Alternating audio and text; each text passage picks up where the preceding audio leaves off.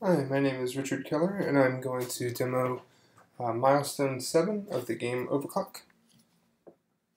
It's a bit late, so sorry if I'm speaking a little bit quietly. I'll make sure I speak into the microphone, but okay, so here we go. The menus and things still look the same, although I want to update these probably with the next milestone to make them fit the rest of the theme that we'll see soon. I'll select level 1 here.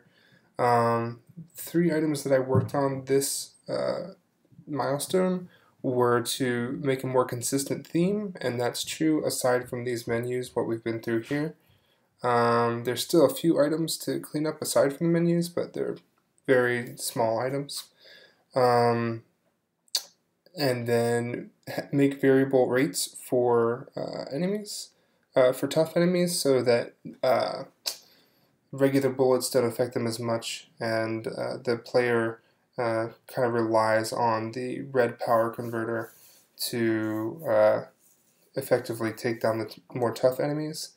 And the last one was to create an in-game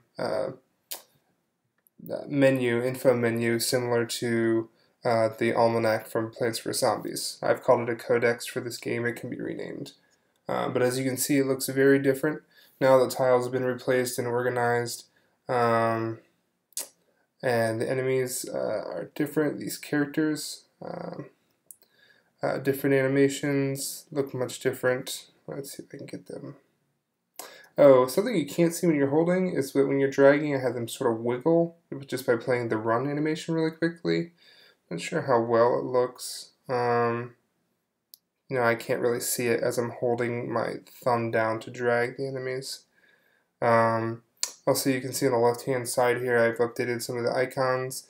None of them really stick out. I'm not sure if the consistent theme is a good idea. Maybe some of them should stick out. Two of the buttons are tappable, and the gear one is not. So I'm not sure if that needs to stand out to the player anymore. So let's do this. This first level is really, really easy, and I adjusted the time of the level so you can see the runners almost across. That's one of the items that I need to wrap up still. Anyway, this blocker is here. He sits a little bit to the left and does not melee yet, but he will. I chose him because he has that little bayonetta on the end of his sword there. None of the other mech type characters from that sprite pack kind of fit something. All of them looked like they had guns, and this was the only one that had a knife. It came with the aliens pack, so I figured those two go together. Okay, so let's tap this and go to level 2, and I'll demo some of the other things.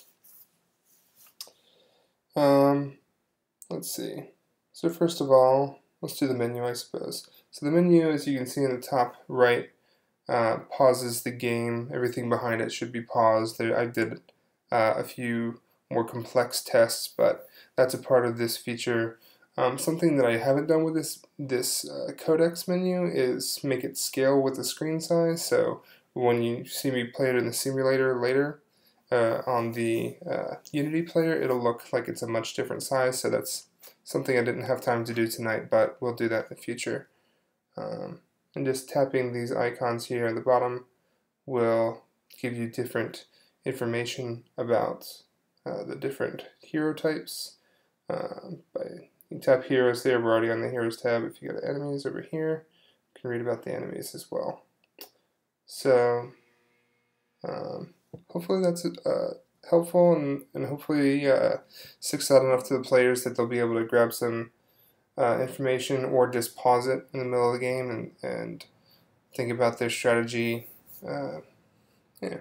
So you can close the menu by pressing this minus, which I pressed on the menu there, or just by tapping this info button again on the left.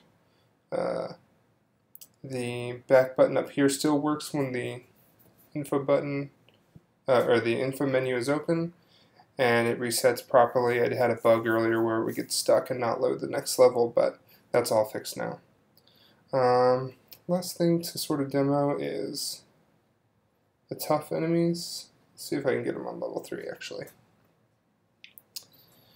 Oh, you know what? I should get, I'm sorry about that. I should get all the enemies out so that you can take a look at what's available.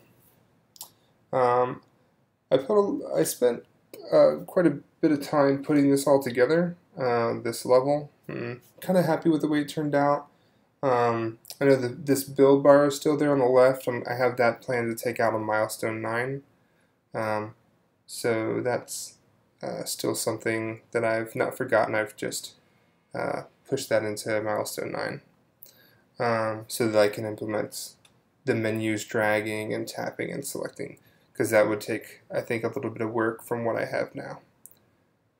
These gears, I'm not sure if I want to keep them. There's another orb looking thing that I get from the aliens. I thought that might make more sense for the aliens to drop.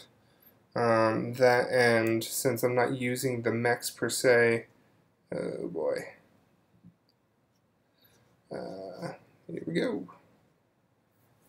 So I'm not sure if you could tell, but you definitely, especially for the blue ones here, and the pink ones are the tougher enemies. You're not really making a difference with just the one, but if you combine it with the power converter there, it makes quite a bit of difference.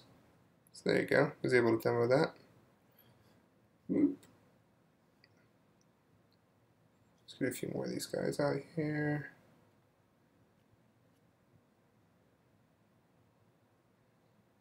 Yikes.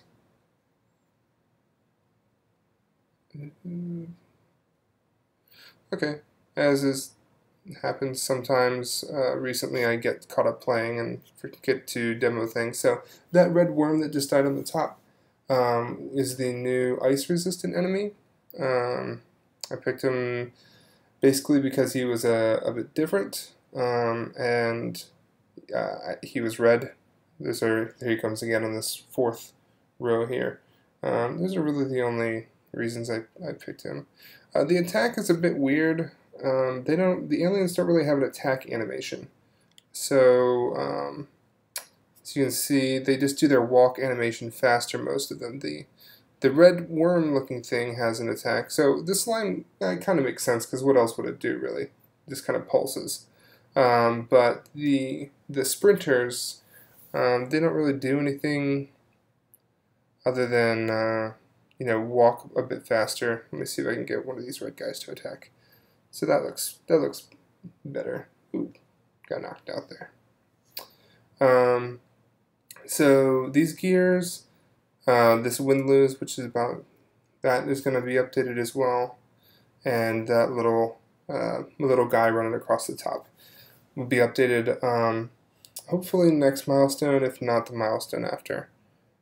Okay, so let's go into the code a little bit. I think I've demoed everything I wanted to. Okay, thanks. Okay, so here we are looking at the Unity editor. I'll just play again. Yikes, that is not correct at all. There we go. Just show you the current issue that I'll write an issue for. Oh. Perhaps it's not an issue after all. Disregard that. Anyway, so something else I forgot to mention is that I need to still work on my audio. I haven't been including audio in this because of the way I've been casting, but some of it doesn't make sense. It's quite outdated from like Milestone 1 and 2, so I need to go through that again as well. So let's just go over here. Look at the info canvas. You can see I just, basically for this I have a bunch of them laid out instead of trying to modify the text and images for a bunch of things. I just show and hide groups of things because it was a lot quicker to do. I could repeat a lot of it, and the code is much simpler to do it this way. I just found it to be overall much easier. Okay, so as you can see on the right hand side here, power details is now showing up, and now trooper will be when I click that. So they're all basically repeated. enemy tabs is now lit up. So the code for that is info menu script. So have all these details. Whenever I click one of the little icons, I hide all of them and then show only the one that I've selected. And then same sort of thing here with the Heroes and Enemies tab. Cool. InfoScript works this way. It's very simple as well. So when you tap the info button or the minus button, when you tap the info button, the toggle info is called. And if you tap the minus button or the minimize button from the menu, you get this hide info, which is basically setting the new, just flipping the boolean to where you want it to be and then updating. So info canvas here, let's see what I have. So first thing I do is I turn off the time scale, so no animations play anymore. That's just Unity-wide, time is not updating any longer. For the rest of these, I'm sending a message to every single game object to say pause game. So not every game object implements this. So I put the qualifier don't require a receiver. So if it doesn't implement it, it's fine. It just ignores that. And then each script kind of handles it in their own way. So the base hero script, for example, catches these on pause game and on resume. We're going to flip this boolean. And then, we're not going to do any updates if we're paused. That's basically as complex as it gets, but there's a lot of little things I had to do in scripts just to make that work. Thankfully, it was a pretty, overall, a pretty easy solution. It didn't take me that much time. I was worried that it might for a bit because I hadn't implemented pause with Unity yet before. So, yeah, wasn't so bad. The enemy themselves. So here's the code for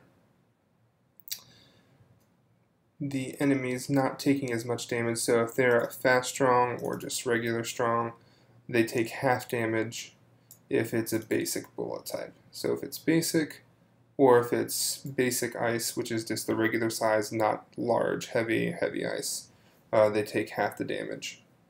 Yeah, so that was basically it. The rest of it was updating the animations. I got a bit more sophisticated, or not sophisticated, maybe complicated, with the trooper, or the gunner, which I'm calling trooper now.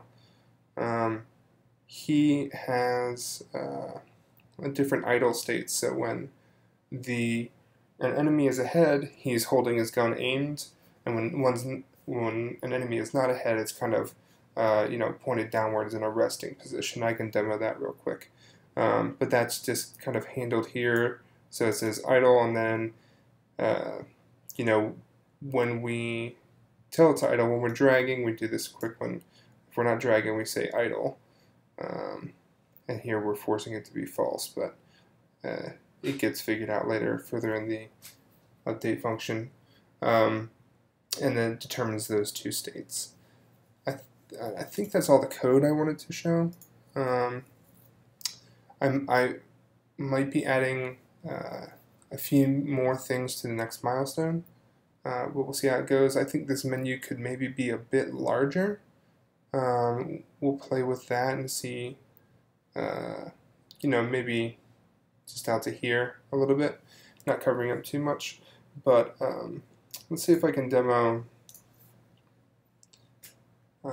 the states real quick for you of this. I do like this wiggle. I know it's just them running and the the commando does this as well. I thought it was something that was kind of fun and quirky. So when he's resting here, there's no enemy ahead of him in this row, so the gun is down. And it's hard to tell with the shooting animation, so I'll take him out real quick. That he's aiming and it's not just like a looping shooting animation.